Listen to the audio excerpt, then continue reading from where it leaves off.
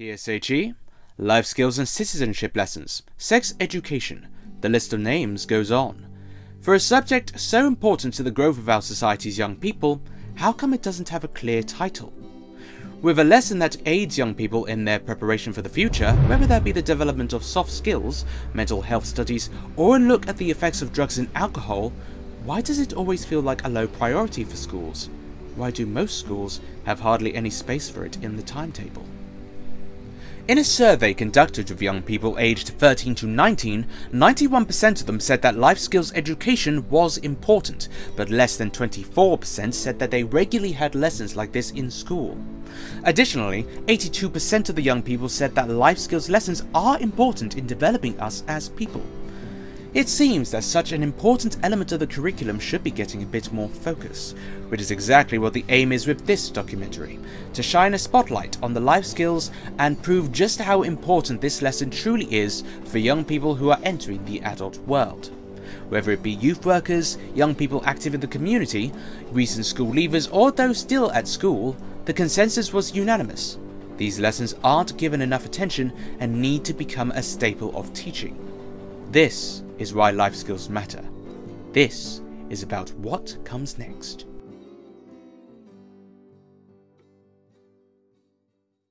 First, let's look at what schools currently do. If there's not enough time in the day, how else can this lesson be taught to students? Part of my role is to coordinate PSHE, so I have a focus on Key Stage 3, but I also look at it across the whole school. We want our students to leave here with skills for life, basically. We want them to go into the real world and know what they're doing and feel confident, but a lot of it is about making safe choices, and we want them, when faced with a challenge, that they know the right thing to do, or they feel confident in making that decision. Everything that needs covering and what we're trying to fit into the curriculum, the PSHE or the life skills curriculum, where possible we're trying to embed it within lessons that already exist as well. So as it naturally happens, there is a lot within the subject areas that I teach already, but also we can look at RE, has a lot embedded in there as well, and maths in terms of skills for life there. So wherever possible, we'll look at everything that needs to be covered. We are trying to embed it into lessons that already exist as much as possible. For some, school is now behind them, and according to the personal experiences and opinions of these two young adults, it did not do enough to prepare them for the real world. My name is Adam Falkus. I'm 18 years old and I'm a former sixth form student. I recall a few lessons, but not a great deal I can recall. In year 11, none. Year 9, not even once a week. That's about it. But yeah, we don't cook in middle school and that, but there's never the stuff that I feel like people need now, especially myself as well, because I know absolutely nothing about mortgages, taxes, all that kind of stuff really. I think it should have been so everyone gets taught about it, especially coming up with the election and that, everyone's clueless. My name is Ash Dixon and I'm 20 years old. I am in my second year at university, so that'll be 3-4 years since secondary. You could tell the school had asked the teacher specifically, right, you've got to talk about these so we can fulfill a requirement or something. But it was never expressed as with actual intent. They never actually wanted to teach us anything. It was just, these are drugs, don't do them, and they moved on. It was basically once every day as our first hour of lessons, but all they did was take register, let us do our homework, so nothing special, just registration really. I think a lot of the teachers think, oh, that's something for the parents to do, and they don't take it upon themselves to offer any kind of support, unless you get that one special teacher that does care. If people aren't, if people don't know the things like drugs, sex ed, stuff after life lessons, mortgages and all that, then they're going to be clueless when they leave school. There's not anyone you can really learn it off of than your parents maybe. Anything that I've learned has been from my parents, and even then, my mum working a very long-hour job, she didn't have time to teach me about most of these things. And it just means that I basically know how to put money in and out of the bank, I know how to check it, I know how to make an egg, cooking, things like that, all the basics. I've never ironed anything in my life before. I've barely cooked anything unless it was part of a lesson. For when you're moving out of a house, you do need to know how to cook, otherwise you're gonna be living a bad lifestyle and just eating, junk food or whatever. They never seem to prepare you for the basics in life. They want to talk about the more important things, which is just chemical formulas and balancing equations, and it just doesn't come into play in the real world. In my opinion, there wasn't as much effort put into the people that are not going to uni and the people who are, so people like me are kind of just left out to your own advices and that really. It's like they pay the teachers that they want to teach maths and English and science, but they don't actively pay a teacher to teach us about the dangers of the outside world and all that kind of thing. There's a lot more to life than what school kind of gears it up to be. The way school teaches us it's so bad. In my opinion, the entire school system is based on a memory test. They want us to remember the things that they show us, and that's all they care about. However, are there perhaps other ways young people can gain the skills they need for the future? Youth clubs, extracurricular activities, volunteer work, what options are available?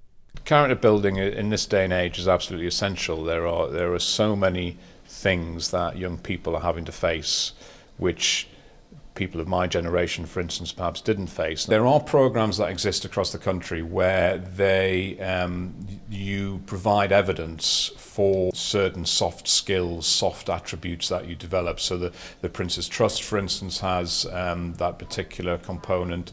There's an expectation for schools to deliver, quite rightly, on academic achievement. And balancing that, particularly in a school like ours, which has got such a broad church of ability, backgrounds, etc., is a real challenge. Leadership, teamwork, team building, like communication skills, listening skills. And do you feel school teaches you this? No, not really. Not as much as I think No. it should. A lot of things in maths and English you aren't going to use, but these are like vital life skills that you need. It teaches you how to go, like, well, learn how to apply for universities and that, so it's good to have that. Like, so. I think it teaches more like useful things that you need instead of like things you're not really going to use in maths or English.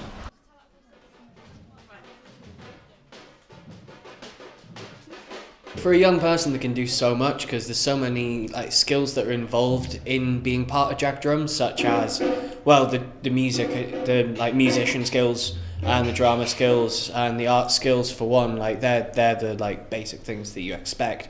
But there's so much more than that. There's the confidence that comes with it. There's the leadership skills. There is the social skills of talking to people. There's so much more to unfold than just what meets the eye, really. Working with young people, you can see sometimes that they're missing some skills which maybe need to be looked at in school, and not in a random way as well, something which is directed. I've spoken to a lot of young people after they've left school, or when they've moved from kind of mainstream education into sixth form, who start to realise that there have been some big gaps in their education, and that's when they start to complain.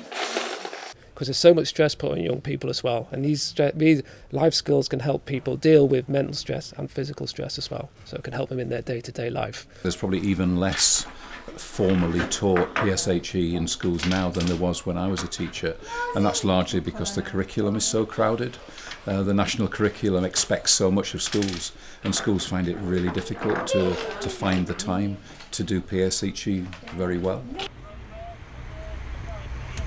I think all these teachers saying that people have lower grades, I think they should add more PSHE lessons, because PSHE tells you how to cope with all this stuff. So in exams you're stressing a lot more, and all the teachers are saying, oh, you need to do better and everything. But you can't exactly cope with that if you haven't got enough PSHE lessons, because you need to learn how to cope with stress. Something else I want is first aid training, because I did that in year 6 and I want to get a recap on it.